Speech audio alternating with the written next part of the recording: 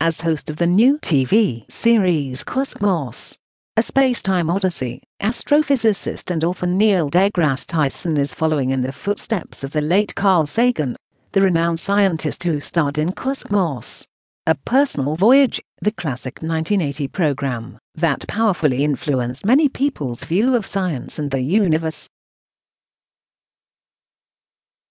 Oddly, Tyson, who was in graduate school at the time, recalls that he only had time to catch a few episodes of the original Cosmos when it originally aired. All the same, Sagan still managed to exert a profound personal influence upon his future Cosmos successor, thanks to a meeting between the two that occurred when Tyson was a teenager. It happened back in December 1975, when Tyson, a senior at the Bronx High School of Science who dreamed of becoming an astrophysicist, applied to Cornell University, and his application was forwarded to Sagan, a faculty member. To Tyson's surprise, he soon received a personal reply. "It was completely surreal," recalls Tyson.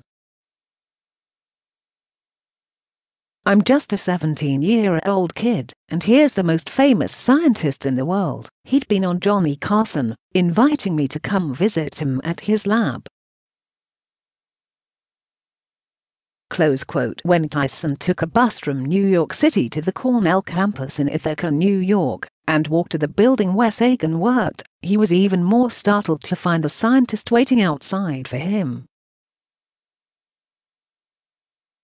After giving Tyson a tour of the lab, autographing one of his books and discussing the Viking Mars lander with him, Sagan gave Tyson a ride back to the bus station. It had started snowing, Tyson recalls. He wrote his home phone number on a piece of paper and gave it to me, saying, "If the bus can't get through, call me, and we'll put you up for the night." Though Sagan didn't succeed in convincing Tyson to attend Cornell, he eventually chose Harvard instead. The older scientist's altruism and willingness to reach out to others left a lasting mark. Here we had a scientist who had a fireside chat manner, who was successful at communicating his passion and his knowledge of the universe to others, Tyson explains. "I thought to myself, if I'm ever in a position to communicate with the public, that's a fertile way to approach the challenge." Close quote. After earning his doctorate in astrophysics at Columbia University, Tyson went on to become Frederick P. Rose Director of the Hayden Planetarium and a research associate at the American Museum of Natural History, and has investigated areas ranging from star formation and exploding stars to dwarf galaxies and the structure of the Milky Way. He served on 2 presidential commissions to study the future of the aerospace industry and space exploration. But in emulation of his mentor Sagan, Tyson also has seized the opportunity to reach out to ordinary people, authoring or co-authoring 10 popular books on subjects such ranging from black holes to whether or not Pluto should be considering the planet. He hosts a weekly radio show and has appeared on programs such as The Daily Show with Jon Stewart. Tyson's efforts to encourage public interest in the universe inspired the International Astronomical Union to name an asteroid, 13,123 Tyson, in his honor. The scientist humbly points out that the name means that 13,122 such objects were named after other people before they got around to him, and that the club to which he belongs is not that exclusive.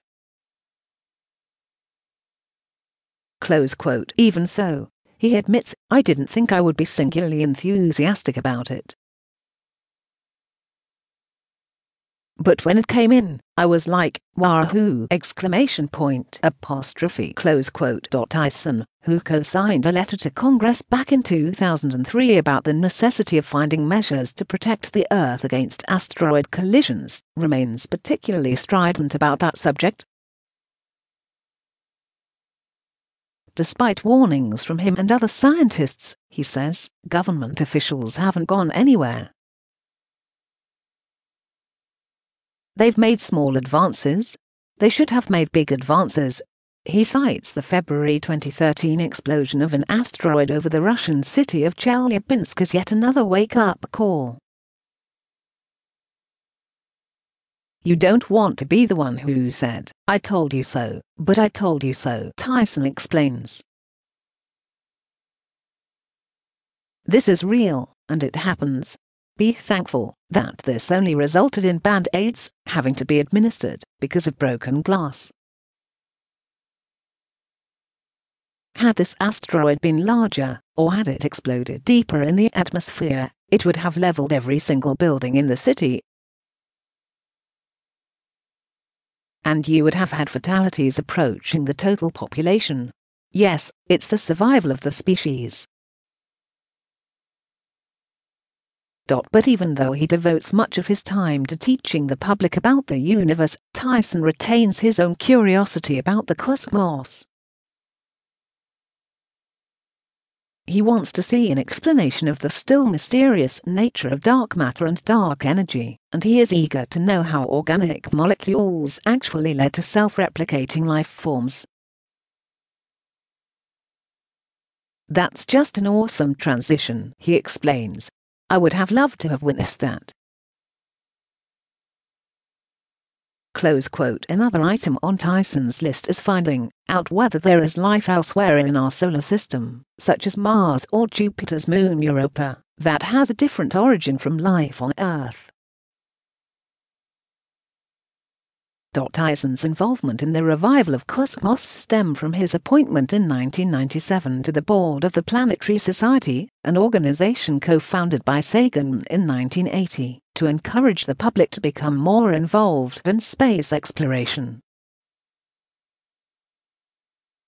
Eventually, that led to conversations with people such as Sagan's widow, writer, and producer Seth MacFarlane, who were interested in creating a sequel to the original Cosmos.